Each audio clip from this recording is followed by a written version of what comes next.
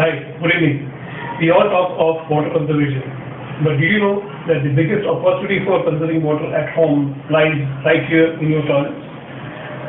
Statistics show that almost 27% of water usage at home is flushed down the drain. That's right, down the drain. Another 30% goes in leakages. So today, I'm going to show you how me and my family save almost 29,000 liters of water every year purely by adhering to international standards. The average Indian flush tank, like the one right here in my house, consumes about 10 liters of water per flush. International standards call for usage of only 6 liters per flush, which means we are spending almost 4 liters of water extra per flush than the international standards on green buildings. So today, we are going to show you how you can very easily and simply reduce the water consumption in your home by changing the settings on this flush tank to only 6 liters per flush and save how much? 20 liters of water per person per day, which means you alone can save more than 7,000 liters of water every day just by a simple setting which won't take you more than 2 minutes to do. Let me show you how.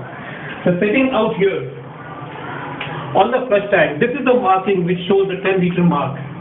Now this setting right now is approximately 7 centimeters below the top level. So on the outside, I'm going to measure a 7 centimeter below and put a marking here. Now the total capacity of the tank is 10 liters and this reading shows me about 20 centimeters, which means it is 2 centimeters per liter. Now to reduce 4 liters of water from this, I need to move the water level down by at least 6 to 7 centimeters because the tank is obviously a little broader at the top, narrow at the bottom, so I want to don't reduce beyond it. So I'm going to reduce my water level from here by at least 6 centimeters to get my toilet to international flushing standards. How do I do it? Simple. Step 1, I will shut off the valve. Step 2, I will flush out all the water from my toilet.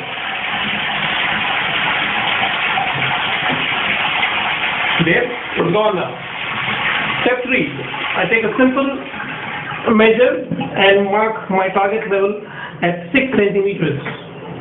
Now this is the level which I am targeting for filling my flush tank for every usage. Step 3, very simple. All I do is I adjust this little screw here in such a way that it will close off the valve when the tank is 6 liters full. Right? It's as simple as that. Okay, I've done a setting and I start filling the tank again. There. Remember, my target level is at 6 centimeters below my current level, which will get me to 6 liters or a little over 6 liters of water per flush. So let's see how good I have set it. This is a trial and error effort.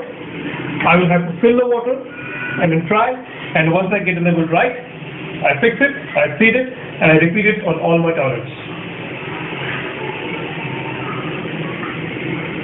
There, the water level is rising, and now what I need is I want the water to stop flowing in at exactly that level, but it continues to flow. So what am I going to do? As soon as the water reaches the black mark I've made expensive, I will shut off the valve.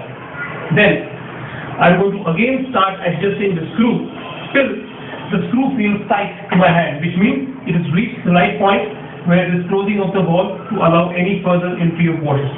Let me show you.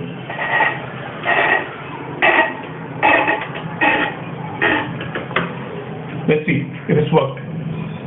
There.